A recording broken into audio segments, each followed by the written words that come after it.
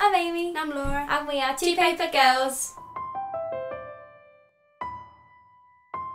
The CramAThon, hosted by Witty Novels, has finished. It was from the 10th to the 13th and we did pretty well, so we're going to show you how we did today. In some ways I feel that I sort of failed at the CramAthon because I didn't finish many of the challenges, but I definitely read so much more than I normally would and like nearly finished most of them, so let's just show you what we read. In day one, this day went really well for me. I started off reading the Doctor Who Dalek Experiment graphic novel, which ticked off that challenge. This was really, really good. I gave this graphic novel 4 stars. I really enjoyed it. I didn't give it 5 because Doctor Who's like Doctor Who. It's like neither good nor bad. It's just like Doctor Who. You get what you're given. It was really fun. It was really fast paced and exciting, and it was really pretty. And it had like just the amount of art to like words. It wasn't like too wordy or too pictury, and it was really quick, and I got through it really fast and it was really enjoyable. Next I read Alfred Lord Tennyson's Selected Poetry, which completed the verse in a book challenge. I didn't really have many for that, but I have another one show that I finished for that challenge also. But this was really good too. I gave this poetry collection 5 stars because I love Tennyson and he's like amazing. You can't really fault him. He was like one of the most famous poets of all time. And I'd recommend this because the poets are just brilliant. And my favourite, I think my favourite is Tithonus. I really, really like that one. It's so funny. It's not funny at all. I didn't finish this book on day 1, but I started it, so I'm going to mention it. I think I finished about 50 pages on day 1 of Apollo 23, but I will wrap that up in day 2. For day 1, I read a total of 335 pages. Also on day 1, I finished the Read 2 Books in 24 Hours challenge. My day 1 was definitely my best day of the CramAthon. I started off by finishing the last 79 pages of Aristotle and Dante Discover the Secrets of the Universe. I wanted to get this done before the CramAthon, but I fell asleep reading it the night before, so didn't quite finish it. So this first hour of the CramAthon was spent finishing this, which was really, really good. I gave it 4 stars. Then after that, I completed the graphic novel challenge by reading Joker by lots of different people. This was really, really good. I borrowed this from my brother. It's sort of like the Joker's origin story. It's when he gets out of Arkham Asylum because he convinces everyone that he's sane. He's not. This was really, really good. It was really fast paced. The art in it was so, so gorgeous. I think it's the best art I've seen in a graphic novel. I gave this 4 stars as well. It wasn't 5 because I just wished it was longer. It seemed to wrap up really quickly. Following that, I was on big reading hype, so I picked up my next book, which was Wide Awake by David Levithan. This wasn't really for one of the challenges, maybe the novella one, but I actually hated this book.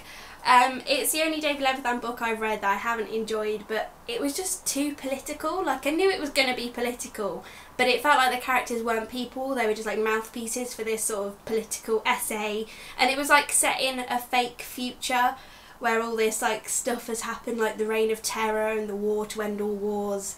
And it was just weird, and I gave it to 50 pages and I was just like, I don't want to waste my time reading this, I'd rather move on to something better. After Wide Awake, I picked up The Iron Trial by Cassandra Clare and Holly Black. This was for the children's book category. It's quite chunky, but on day 1 I was feeling very optimistic, and I only read 18 pages of this before I went to bed. So on day 1 I read 167 pages. On day 2 I finally got around to finishing Apollo 23 by Justin Richards. I really like this Doctor Who book. I don't know if you can see, but that astronaut is holding a burger. Oh. It was really cute, this book. It's basically about this thing called quantum displacement. If you know anything about astronomy or physics, please let me know if that's true. It's basically a wormhole, as I'd say it, from like Earth to the moon, and people were just walking through it, like walking the dogs and then dying on the moon because they'd gone to the moon through this little wormhole by accident. And this book was just really cute. I really liked Doctor and Amy in it, and I finished it, and I read 166 pages for day 2, so that was a good day, and I finished the children's book challenge. On day 2 I went to visit my boyfriends and I thought I'll get loads of reading done.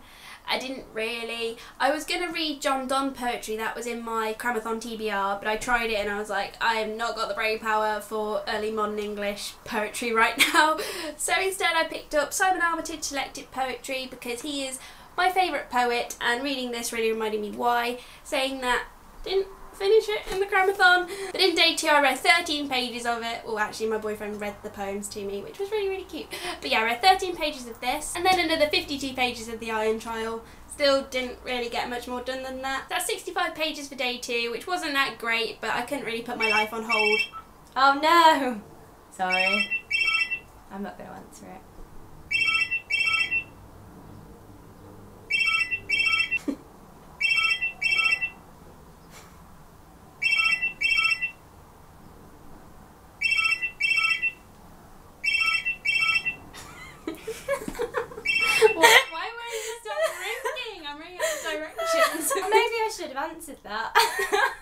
I read 65 pages, so not nearly as good as day 1, but I couldn't really put my life on hold for the ReadAthon, and I was just preoccupied. The next book I read on day 3, it was A Sense of an Ending by Julian Barnes. This won the Man Booker Prize, and I honestly don't know how, because I hated it so much. It was just a philosophical rant with this main character, Tony Webster, who was just the biggest idiot. Oh. I know you didn't just say idiot. He was just, I hated him so much, and he was just so whiny and boring and horrible and unreliable to the point of there's no point in even reading it because he's just lying. And I just hated it so much, and I gave it 1 star. I gave it 2 on Goodreads, and then as I wrote my review I was like, no, 1. And I just hated it, but I finished this, and that was the Complete the Novella challenge. And the next book I read was Shakespeare's Star Wars, which is basically A New Hope, verily A New Hope, written in Shakespeare and iambic pentameter all the way through. The same story, which was really, really cute. And this book just, it made me laugh, and I got all the Shakespeare references, and I actually understand New Hope now, because before I was like, who's the Empire, and who are the rebels, who's the good guys? And now I actually am not a Star Wars noob, and I know what's going on. But this was really good. I gave it 4 stars and completed the 5-book challenge, because this was my 5th book that I finished. On day 3, I read a total of 298 pages. My day 3 was not that good at all. It was a Sunday. I just ended up playing Monopoly for like 3 hours and getting a train home, then having dinner, and I was just feeling a little bit slumpy for some reason. So all I read was another 23 pages of Simon Armitage selected poems, which was great, but there's another like 100 pages left, which did not get done, unfortunately. I forgot to mention in my day 3 that I also started Marley's Ghost. I read 50 pages on day 3, and then I finished it on day 4, which completes 6 books in total for me for the CramAthon, and I finished the last 146 pages. I gave this book 3 stars because I liked it, but it was just too kiddie for me, and I don't even like the Christmas Carol that much. I don't like the story. I thought it was cute though, how like the main character was called Ben, and then his name is Ebenezer. I'm like, oh, Ben! Yeah. And I didn't get it until he went to his own grave, like, you know the story of Christmas Carol. And it was cute, but I didn't really love it, so it's got 3 stars, but that was it for the CramAthon. My day 4 was a lot better than my day 2 and 3. I read a total of 6 pages of this, because without my boyfriend reading the poems to me, I just did not have the brain power to read it back to back. So I picked up Saga Volume 1, which definitely pulled me out of that slightly slumpy feeling I was getting. This was 161 pages in total. I had to count them because there was no page numbers.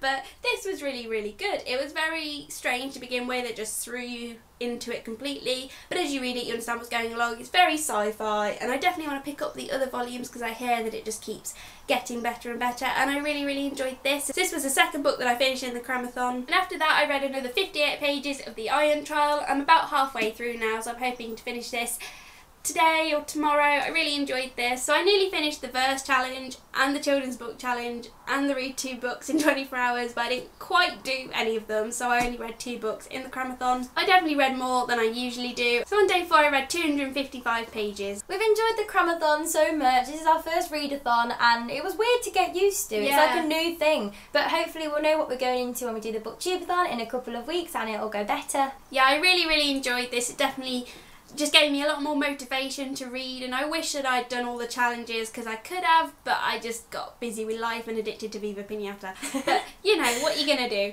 Okay, so here is our total number of pages that we've read throughout the CramAthon. I read a total of 955 pages. And I read a total of 586. Like I said, I definitely read a lot more than I would have done if I wasn't doing the CramAthon, so I'm still proud of myself because I'm quite a slow reader, and 586 pages in 4 days is crazy for me. You should be very proud. This has been very enjoyable, and we'd like to hear how you did on the CramAthon. We're watching all your videos if you want to put them down below, and we'll see you on the next video. Bye!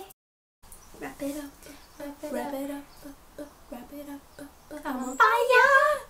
Ah. No!